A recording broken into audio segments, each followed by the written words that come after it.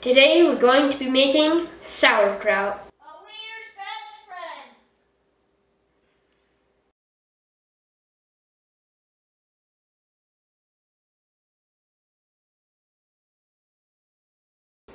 So to make a basic sauerkraut, all you need is cabbage and salt, and 2% of salt by your cabbage's weight. I'm going to clean up these cabbages, the cabbage, and then I'm going to shred it, and then I'll show you how to calculate 2%.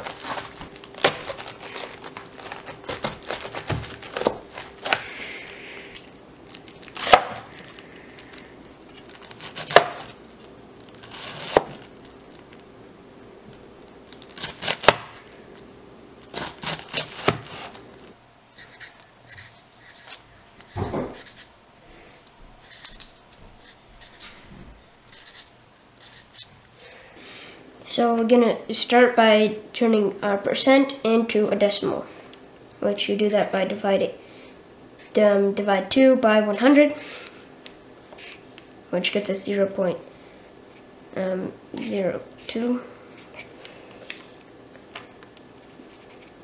And then we multiply 0.02 by our grams of cabbage.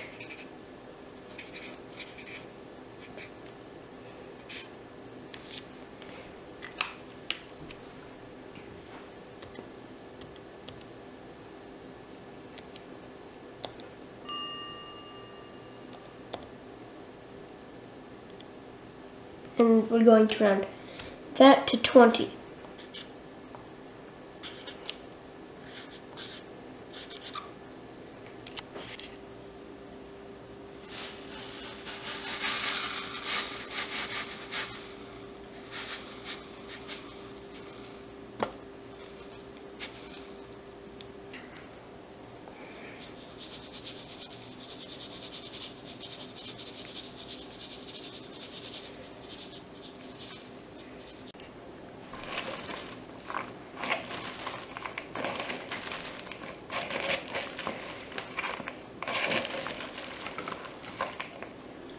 We're going to do the same steps as the last one.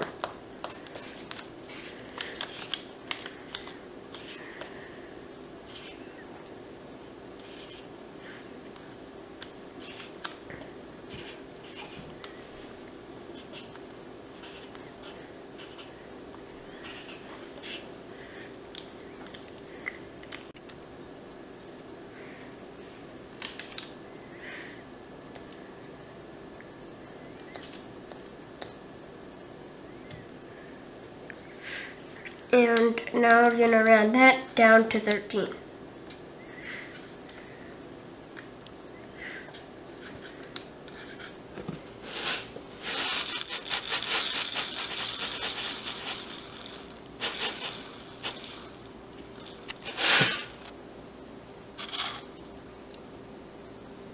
Alright, do you want to mix all the salt in really well in this part?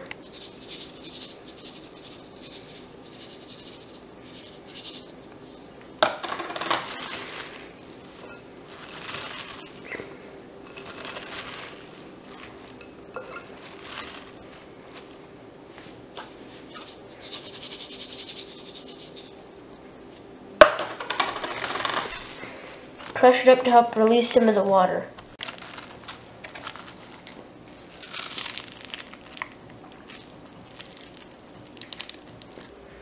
So we're going to let these sit for about an hour, and while the salt pulls out the juices from the cabbage. And in a minute, I'll show you some different ways to ferment the cabbage. While those are sitting, I'm going to talk about some different things you can put into your sauerkraut. This is a batch of sauerkraut that we started a few days ago. This one is all just plain sauerkraut. This one has black peppercorns in it. And if you look closely, there's a whole bunch of bubbles in there, which means that the bacteria is doing its job. These are caraway seeds that you could put in there for some flavor. Serrano pepper, because my dad and brother like spicy stuff.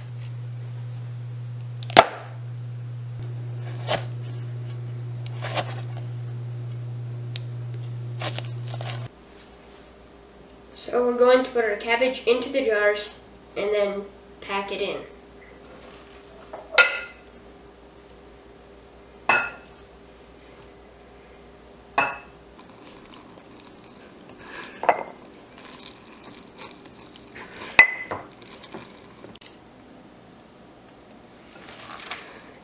Now we're going to put some more cabbage in.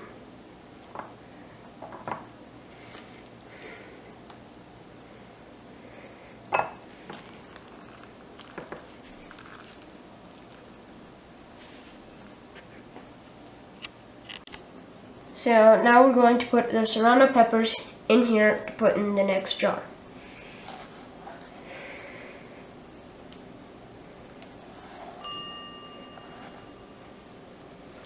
And mix it in.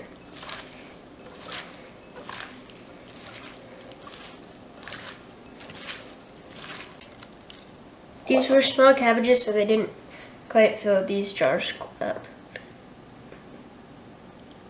We're going to pour the juice into these jars.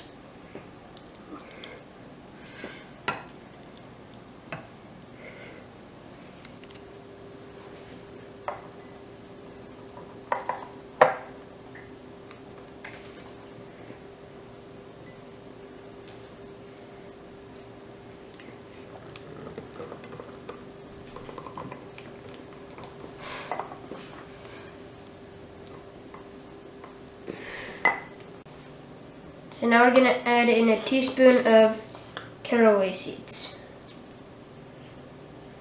And now we're going to mix it in.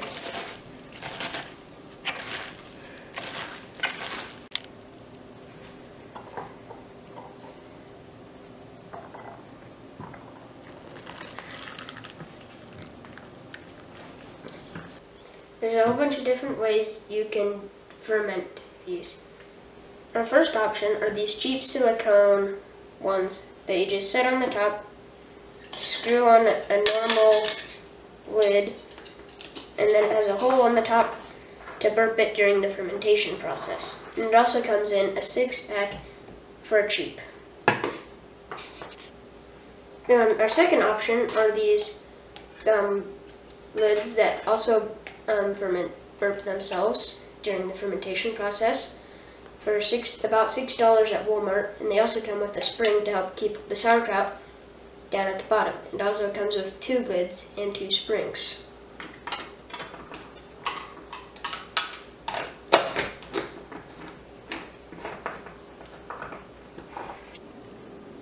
As you can see, the spring is holding the sauerkraut under the water, which is good during the fermentation process, which prevents mold from happening.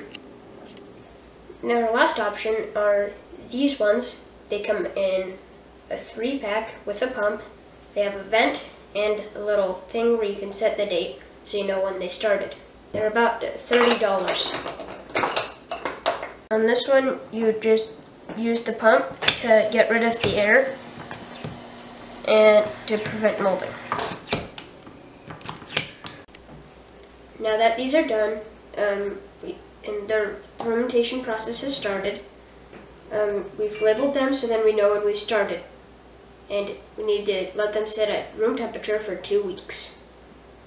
One great thing about homemade sauerkraut is you can make it whenever you need to, and you can check it at 1 week just if you like a week sauerkraut. You can check it at 2 weeks if you like sauerkraut like I do, or you can check it at 3 weeks if you like a strong sauerkraut, or longer. One great thing about homemade sauerkraut is that it's probiotic and it's good for your guts.